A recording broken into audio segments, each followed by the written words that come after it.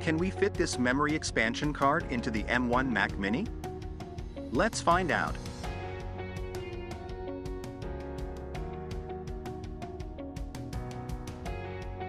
Before we begin, please consider subscribing, sharing, and liking our videos.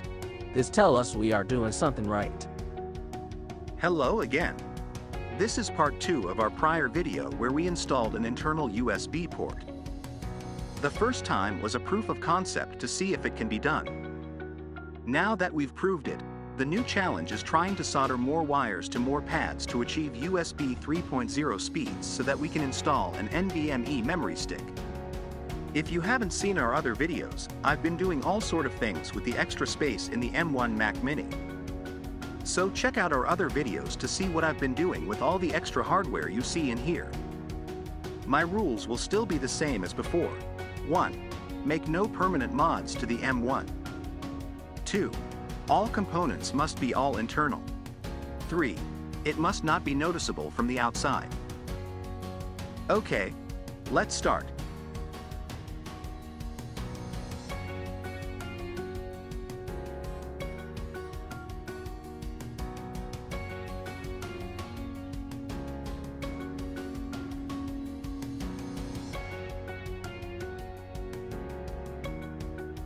Using USB 3.0 gives us an added benefit of faster speeds, but as you can see, the USB 2.0 cable is only 3.8 millimeters and USB 3.0 is a whopping 5.6 millimeters.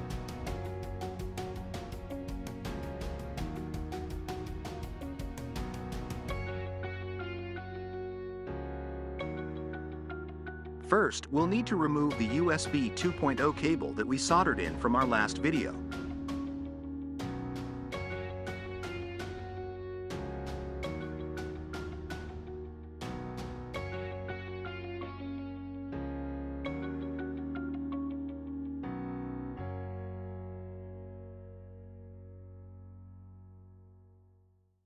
This time, I'm going to need to use a smaller diameter soldering tip.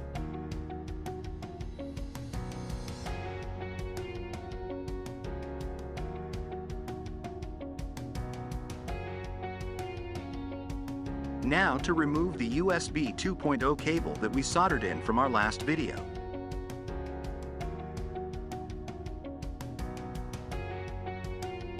Now to the fun part, find the right connections.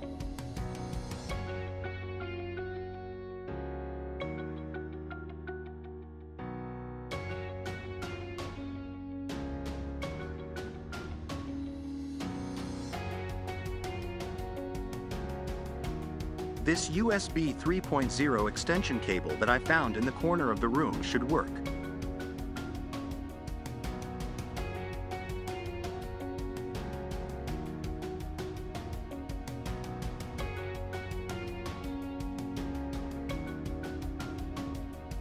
Now to the hardest part. Last time it was only 4 wires. This time we're looking at 8 wires. This took a long time. I had to even redo some soldering because I attached the wrong pins. Don't worry, I won't make you watch all that, so we'll just fast forward.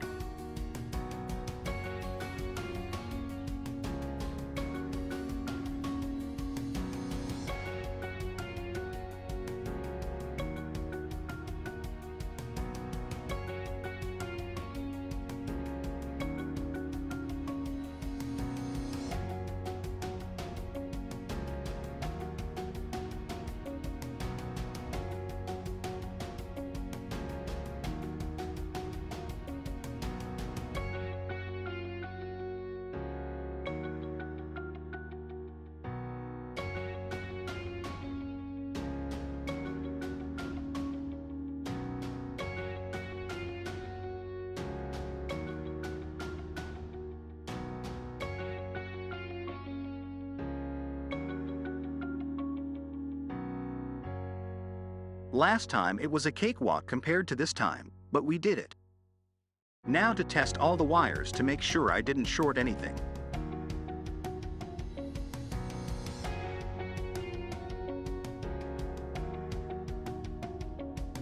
A little bit of hot glue, to secure the wires.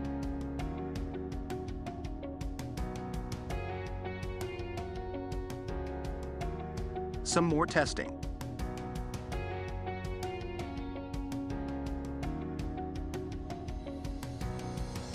Turns out that the other shield wire is made of aluminum, which cannot be soldered.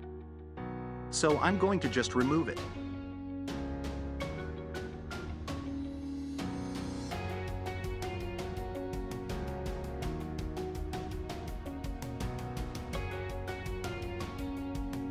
This should be fun, finding the best way to route the wires back into the case. Again, I had to try several ways to make it work, and unfortunately, I had to make another unexpected modification. I had to keep the speaker partially detached. I know. Some of you might not like this.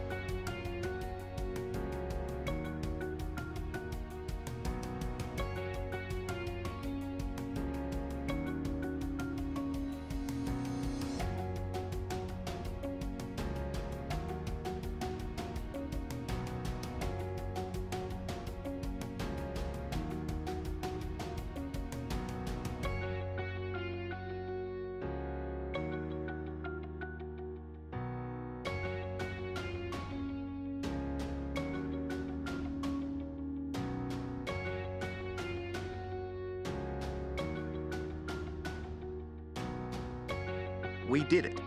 The speaker still bothers me, but I think the trade-off will be worth it.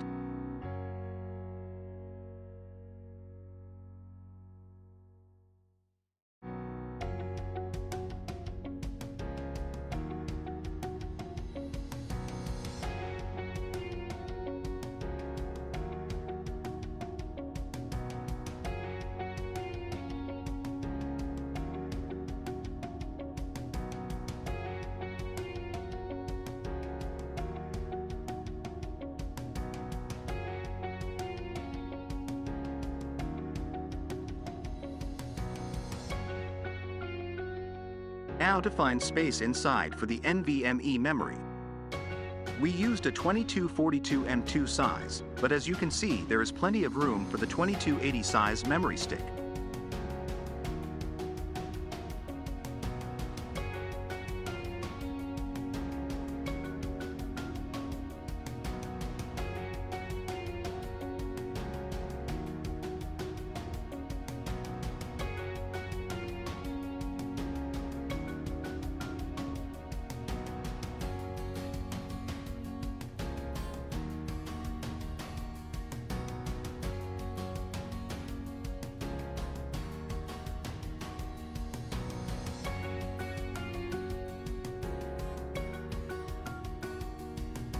Is this thing going to work?